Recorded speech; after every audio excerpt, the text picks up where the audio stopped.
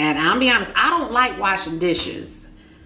But they be getting washed though, because I also don't like a dirty house. So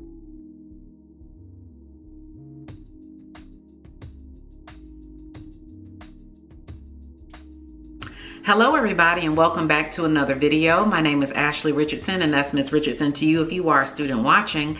And today we are making a butter pecan pound cake. Stay tuned. Before we actually get started into putting the cake together, I have my pack of pecans here. Just a small pack I got from the grocery store, and I am going to cut the bag open and then toss them in a little bit of brown sugar, probably about 2 tablespoons, and I'm gonna put them in the pan and I'm going to roast them in the oven at 350 degrees for about 15 to 20 minutes. And what this will do is it's gonna candy the pecans a little bit, and roasting them, put them in the oven and allowing them to bake really brings out that nutty, full flavor of the pecan. And so that's what we're getting ready to do next. So I have my full pack of my pecans here, and I tossed it with 2 tablespoons of light brown sugar. This part over here I'm just gonna reserve for garnish at the end, and then the larger section on this side I'm gonna put in the food processor and pulse it until it's very fine, so that when it's incorporating into the cake batter, you get a natural nutty flavor in the cake batter. Now, if you don't wanna go through putting the brown sugar on there, you could easily buy some candied pecans. Trader Joe's has amazing candied pecans. I was just out of those, but no worries, you can candy them yourself with just a little brown sugar and putting them in the oven. And so we're gonna put these in the oven for 350 degrees for about 15 or 20 minutes until we get that nice robust flavor of the pecan. Okay. So here is what the nuts look like after coming out of the oven. You can see they are a little more brown, and you know that they're ready when you begin to smell that nuttiness. I could, smell that brown sugar. This is gonna taste amazing. Like I said before, this part I'm gonna put in the food processor to blend into the cake, and this part is going to be reserved for garnish. Didn't take long to roast at all. Another thing that you could do, let me flip the camera around. Another thing that you could do is that you could put the pecans in a frying pan with a little bit of butter and the brown sugar there, and you could toast them on top of the stove. That would be amazing, especially with that melted butter and the brown sugar. Just some enhancements. You don't have to candy your pecans at all. I have done these cakes without candying the pecans and just mixing the pecans in just regularly, but just adding a little bit of more levels of flavor. And so just another recommendation there. Okay, now let's get them in the food processor.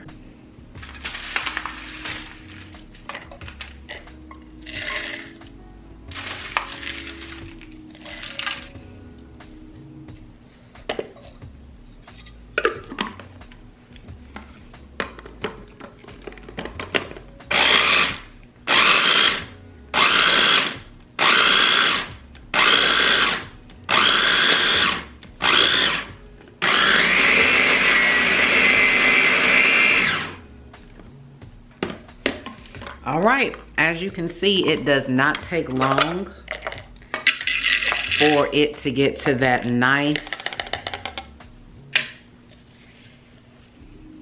that's the consistency that I want. I don't want pecan pieces in the cake. I want this incorporated into the cake so it just kind of disappears into the batter, and that is the consistency that I'm looking for. Now, if you want the larger pieces in the cake, that's your portion of cake. You put your portion of pecan in your portion of cake. But in my portion of cake, I want the finer pecans, and so you can't tell what's a pecan and what's brown sugar, and all of that flavor is gonna get mixed in.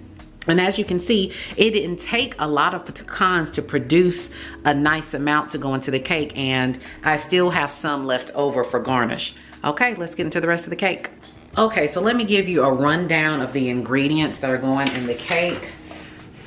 Just like in all of my pound cakes, the base is always the same. I have 3 sticks of salted butter, a full block of cream cheese, 5 eggs, and all of these are room temperature. We're gonna put in 3 cups of sugar, 3 cups of Swans Down cake flour, and I have 2 boxes out because one of these boxes is almost empty. And then, and let me go back to the sugar. I'm gonna do 2 cups of the white sugar and then 1 cup of the brown sugar, because that brown sugar is really going to complement the flavor of the pecans. And then, as stated before, I have my food, my food processed pecans and brown sugar that's going to be incorporated into the batter. And as far as the other flavor profiles that I'm going to put in here, as always, I'm going to put in a teaspoon of cream bouquet. If you watch Beautiful 2 Creations with Donna, she always puts in her cream bouquet and she describes it as bakery in a bottle, and I can't think of a better description than that. So we're going to put a teaspoon of bakery in the bottle. I'll probably put in about 3 teaspoons of vanilla extract. I have pure almond extract. I'll put about half a teaspoon of that. And then here, another thing that I got from watching her channel, all these, let's see if you can see. These Loran oils, I'm gonna put in a full bottle, and I think this is maybe a full teaspoon, but it's a full dram, and I'm gonna put in a full dram of this pecan oil. Well, if you could see it, if it were focused. And then I have black walnut oil. There you go. Some black walnut oil. I'll probably put in half a teaspoon of this and then reserve some for the icing or the glaze. And then I have some, let's adjust the camera here. I also have some hazelnut coffee creamer, and you might be thinking, well, this is a butter pecan cake, why are you putting in all these extra flavors? I just like how all these tree nuts complement each other. So if you are allergic to tree nuts, this is definitely not the cake for you.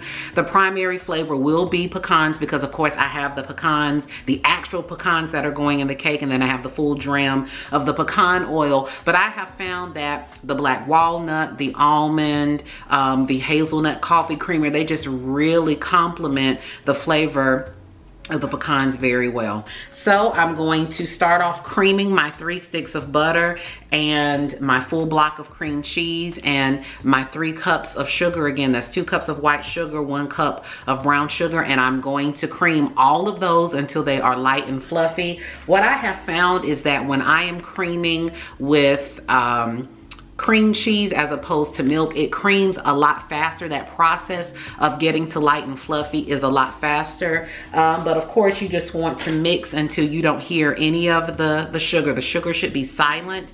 And then after all of that's done and I've creamed, I'll show you what that looks like at the end.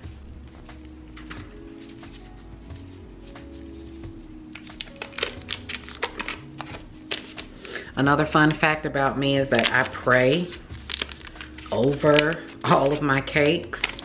In all things, we should acknowledge Christ. And you might think, you know, that's a little weird, but I don't know. My prayer is always the joy that I get in baking the cake is the joy that other people get while eating the cake. Is something that I've discovered that I really, really like doing. It's very therapeutic and relaxing for me, and I'm just grateful for the opportunity and the resources to be able to bake cakes, especially with things costing as much as they do. God has still blessed me to be able to buy eggs and buy butter and buy sugar, and I'm grateful for that. So I'm always thankful to the Lord for the opportunities that he gives me to bake. And my request is just always that the joy that I get out of baking it is the joy that people receive from eating it, and that his glory may be revealed even in the cake baking, because it should be. And you know, am I perfect? No. Do I make mistakes? Absolutely, because we've all fallen short. But I will tell you, when I haven't prayed over my cakes, that's when I've had the most issues. And so even down to baking the cake, I want to give God his reverence. I want to make sure that I honor him, and I just want people to experience the joy eating it as I do in baking it. So I don't know what your beliefs are, and I'm not trying to proselytize or beat anybody over the head with my spiritual beliefs or with my religion, but the Bible is very clear that if we are ashamed of him, then he will be ashamed of us. And so I will never be ashamed of Jesus Christ. All right.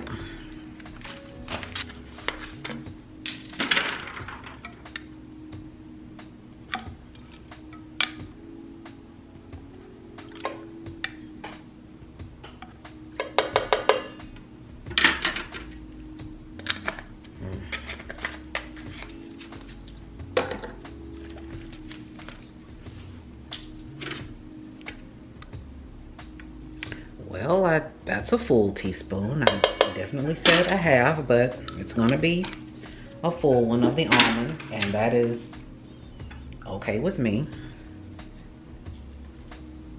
Let's see, I think this is, yeah. This dram is definitely a full teaspoon. And I'll probably do another teaspoon in, well, there's no probably, I will do another full teaspoon in the glaze.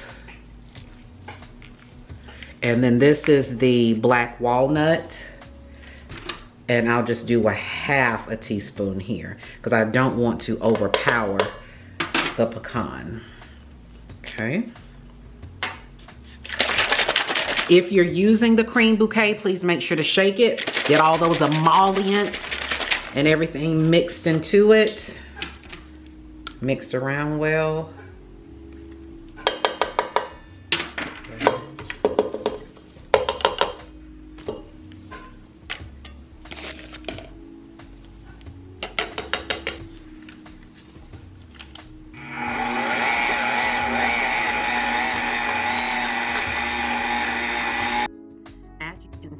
Here, the butter and the sugar and cream cheese have gotten to a nice fluffy creamy consistency. You can tell by the nice stiff peaks, and this is how long you want to cream it. This is what it should look like before you start adding your eggs. So clearly I am on the phone. I was actually talking to my bestest, and so that's why editing Ashley is coming back with the voiceover. But notice how I am cracking the eggs one at a time. I'm not cracking them over the bowl because you never want to do that, just in case I don't know, there's a bad egg or you get some shell in the egg, so some shell in the batter. So always make sure to crack your eggs separately and add them one at a time. Editing Ashley is also going to skip past me adding in these eggs one at a time. You don't need to see that. Just know that you need to mix the eggs until the yolk disappears. It does not take long at all because at this point you do not want to overmix the batter. I'm going to ramp up the speed just a little bit just to make sure that the yolk is well incorporated and it's good and mixed in, and then I'm going to stop it, and now it's time to add in our flour. Make sure that you add your flour in 1 cup at a time, and it is at this time during the mixing process that I will add in my hazelnut coffee creamer. I'm going to also go ahead and add in those pulsed pieces of the pecans and finish the rest mixing by hand, and then we'll be ready to put it in the baking dish. All right, so I have mixed in my 3 cups of flour, and it's totally not mixed yet because I will do the last little bit by hand. But now is the time where I'm going to put in the coffee creamer and the roasted pecans. And so I'm going to go ahead and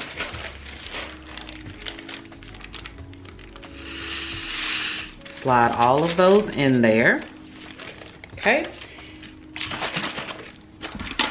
And I'm gonna add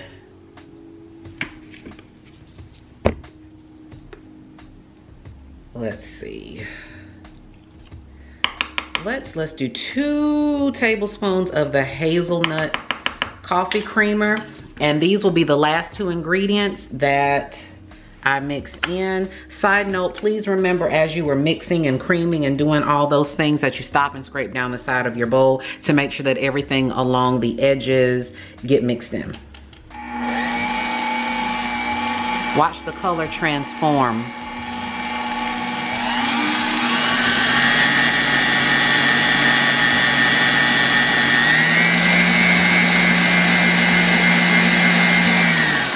And just that quickly, I'm done. I'm gonna mix the rest by hand, and then we're going to get the cake batter into the pan. So I'm going to thoroughly spray my bundt pan. This is about a 15 cup capacity. And I'm gonna use my Food Line baking spray. Now I normally do the baking spray and flour the pan because I just don't want any of my cake sticking.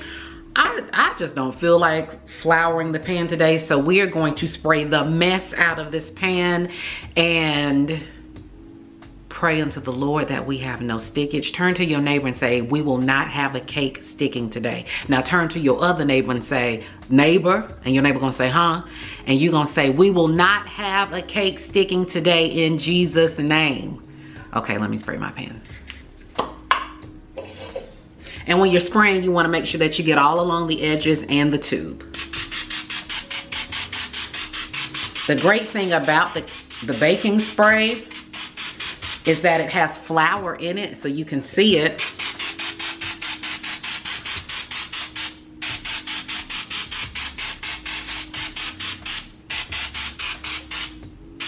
Okay. So that's what the inside of my pan looks like. I've gotten all along the edges and the tube. And we're now ready to put the batter inside. Y'all, I told a lie. I floured the inside of the pan. I just don't want my pan sticking. You know how people say they done told a bald-faced lie? And it wasn't until much later that I realized, I was like, what's a bald-faced lie?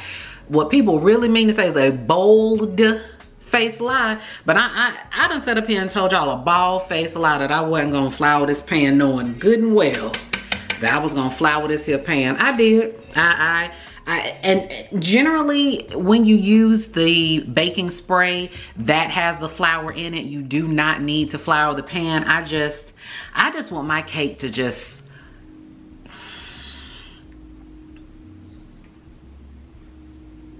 I just want the cake just to slide out. I don't want any hiccups. I don't want any issues.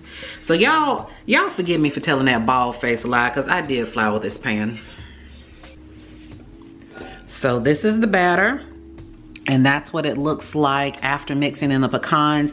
Very, very fine pieces of that pecan. I've tasted it. It is delicious. It's nice and whipped. It is flavorful. And we're gonna get the batter into the pan.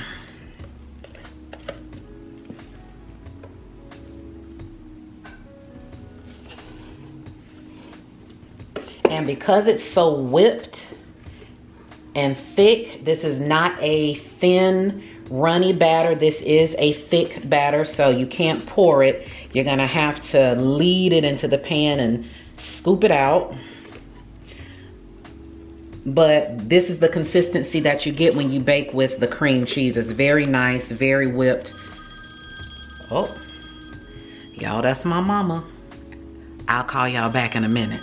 All right, so the batter is in the pan. I've smoothed it out with the spatula. Of course, you always want to give it a few knocks and a few little shakes. Pop, lock, and drop it. Pop, lock, and drop it. Pop, lock, and drop it. Pop, lock, and drop it.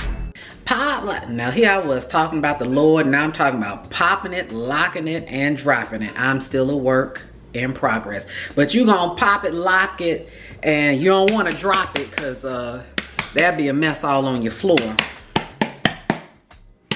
Make sure all the air bubbles are out. Smooth it out on the top. I'm gonna put this in the oven at 315 degrees. I like to bake my cakes like my meat, long and slow. So this is going to take a full hour and a half to bake.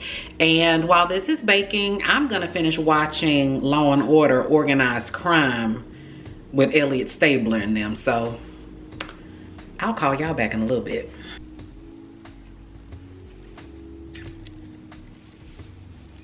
I always cover my food. I mean, whether I'm baking or cooking, I always use these little tents, these umbrellas, to keep the food covered. You just never know what lurks.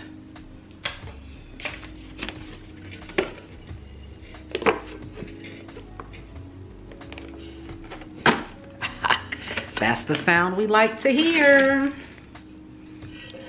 Yay. I want y'all to get a look at that up close.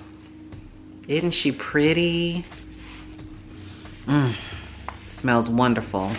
So if you just look, we got a really nice bake here, nice rise. And even though she's been cooling for a little bit, it's still warm, but it's okay. It's cool enough that the glaze won't seep completely into the cake, and if it does, it just makes for a more moist cake. So I'm gonna sit this off to the side here. And I'm gonna remove my cooling rack.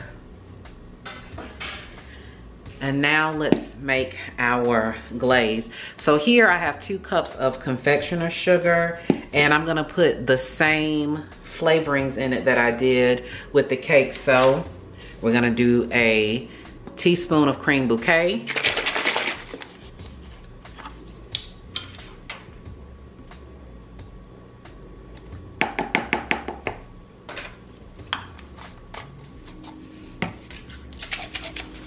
I'm going to do, I'm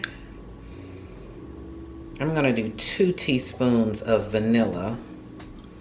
And I think there's one other extract that I wanna add into the glaze that I did not put in the cake. So 2 teaspoons of vanilla. And of course, you add all of these extracts and flavorings into your personal taste, Here is the other half of that black walnut oil. No need to measure that. So that's a half a teaspoon there.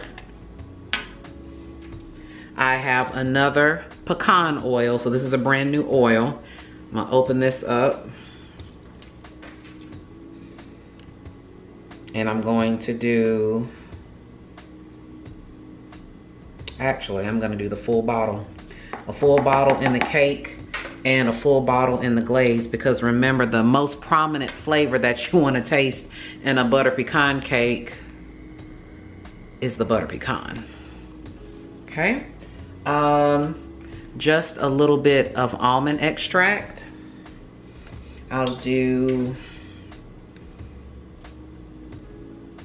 half a teaspoon.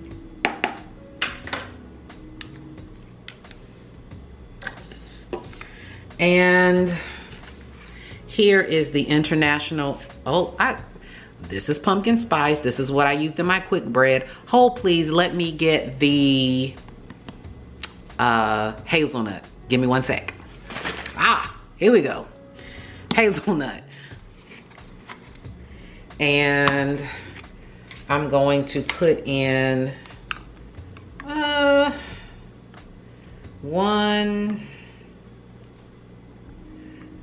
2 tablespoons of that, and we're gonna mix and see what the consistency is, and then moving forward, if I want to thin it out, I'll just put in some milk. But let's just mix this a little bit. Remember, when you are creating your glazes and your icings, it's always best to start off with just a little bit of liquid. Remember, you can always add more liquid, but you cannot take it out. So, yeah. And as you can tell, that is not a bad consistency, but it's not as thin as I would like it to be. So now, I'm just going to add in milk, let's see, we'll do it a tablespoon at a time.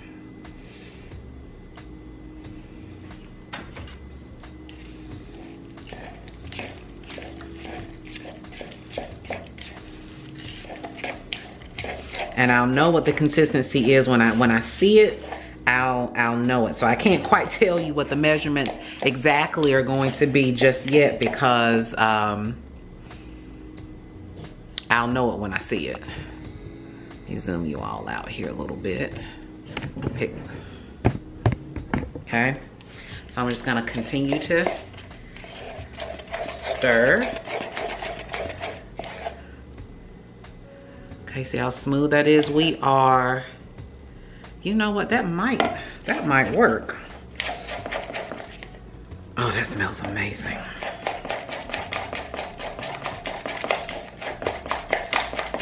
Oh, there's one other extract that I do want to add. This right here,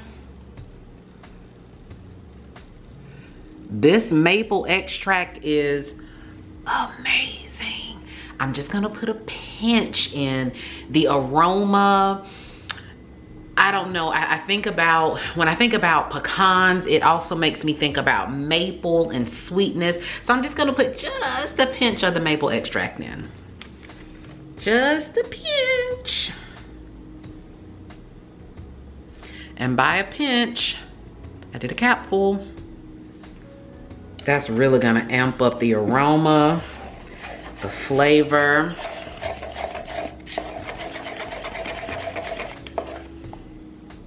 Ooh, isn't that pretty?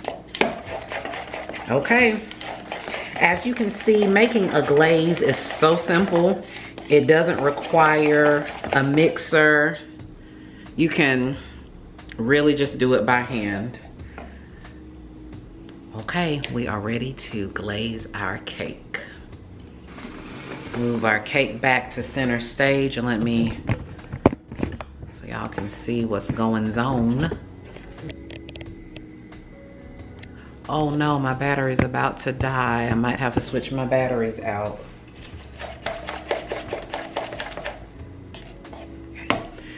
I'm gonna switch my battery out and I'm gonna call y'all right back. Don't go nowhere, I'm gonna call y'all right back. Okay, I told you I was gonna call y'all back. Now, I've switched out my battery and now we are ready to glaze the cake. I have my snazzy cake plate here ready and my knife ready to cut in just a little bit. And a very nice pourable consistency. This is always my favorite part. It's something about that glaze. Look at that. Let me zoom in so y'all can see. Look at that, y'all. And seeing it's thick enough that it completely coats. It gets a nice coating, but just thin enough that it pours. Let's put some on the inside here.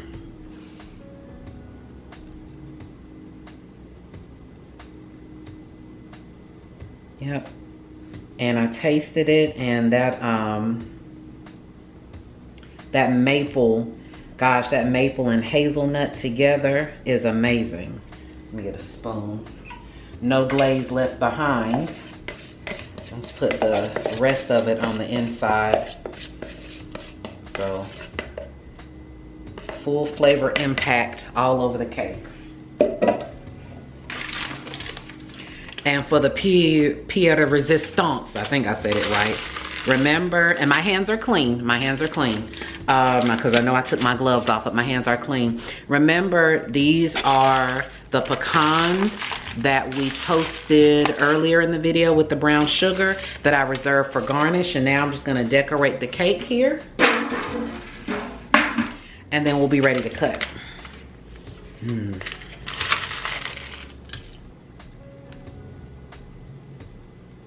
That's gonna be a nice contrast of textures as well. Now, if y'all see I'm leaving off a spot, y'all let me know. So Ashley, you missed a spot. Y'all don't let me miss no spots now. Because editing actually will go back and look at this footage and be like, now why didn't they tell me that I missed the spot? They knew. Just like y'all didn't tell me in the last video that I had icing all over my lip. Y'all could have told me that. But, you know, I understand. Y'all don't let me miss a spot. This is pretty.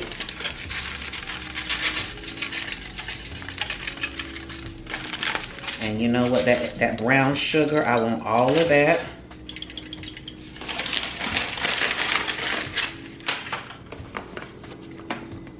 Look at that.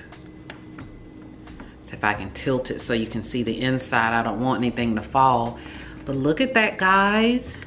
We have as a homemade butter pecan pound cake with a, gosh, a nutty mapley glaze with butter pecan and brown sugar topping. Now it's time for everybody's favorite part, time to cut. Okay, where should we dig in, everybody? Gosh, she's so pretty. I don't want to cut her, but we gonna cut her though.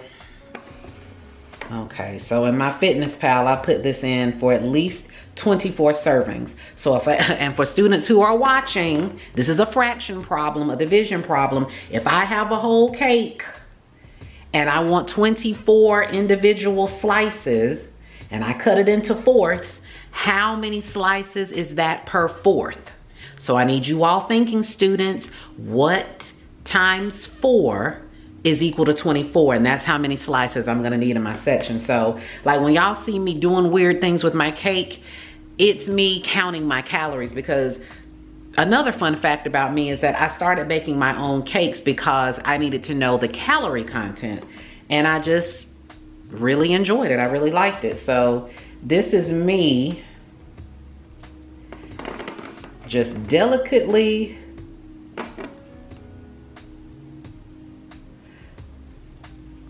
kind of putting it into fourths so I'll know the size slice. Now I'm gonna cut a bigger slice for cameras for effect, but when y'all see me cutting these big hunks on camera, I don't ever finish the whole slice on camera. That slice might like 2 or 3 days easily. Okay, so if I do 6, that means I'll cut it to thirds, because students, remember, thirds break down into 6. We just finished a unit in fractions not too long ago. So I'm gonna cut a third here. I'm not gonna eat this whole third, but I'm gonna cut this third for camera.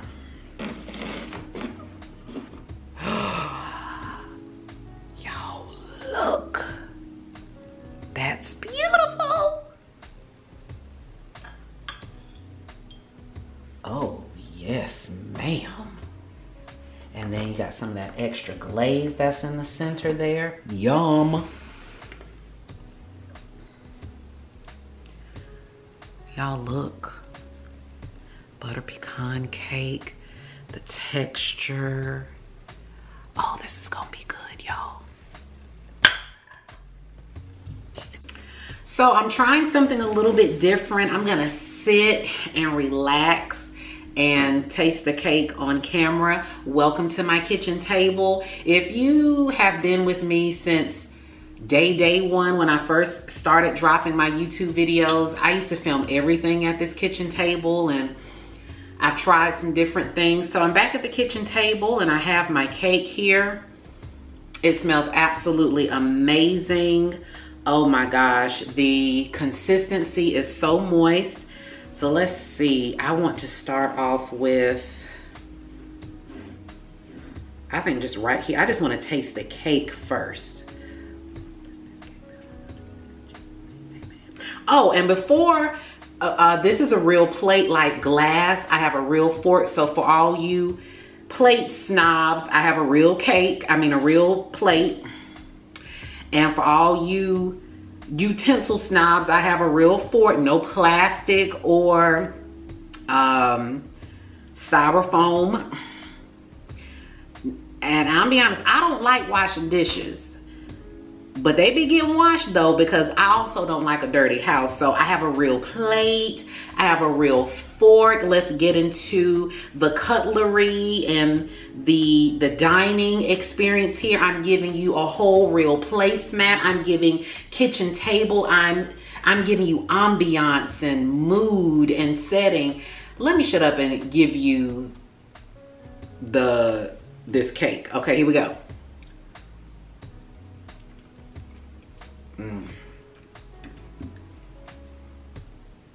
Y'all, oh my gosh.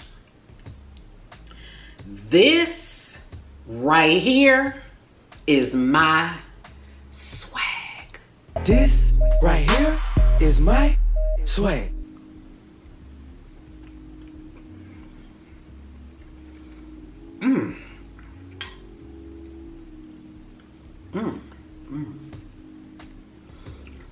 I almost popped my mouth. It was so moist. Now I'm gonna tell you, cake is always better the next couple of days. But if it's this good today, baby, come tomorrow, come the next day, oh my goodness.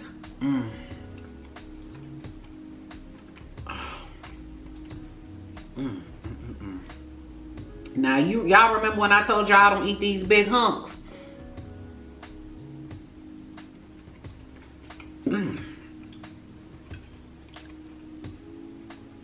I be trying not to tell lies. Oh my gosh. Okay, I gotta stop. I have got to stop. This cake right here is amazing. Absolutely amazing. Y'all better bake this. Well, everybody, we have come to the end of another video. I have thoroughly enjoyed filming today and just spending a little bit of time with you today, me and all of my antics. Y'all, it's spring break. I have energy, you know, I'm able to clown and make jokes, but I thank you so much for spending just a little bit of your time here with me today. Again, my name is Ashley Richardson, and that's Miss Richardson to you if you are a student watching.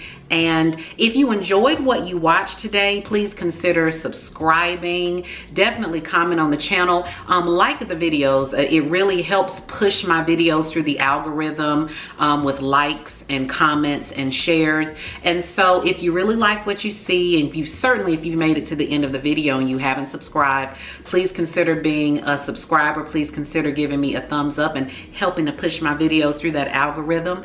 And I look forward to seeing you all again in the next video. Bye.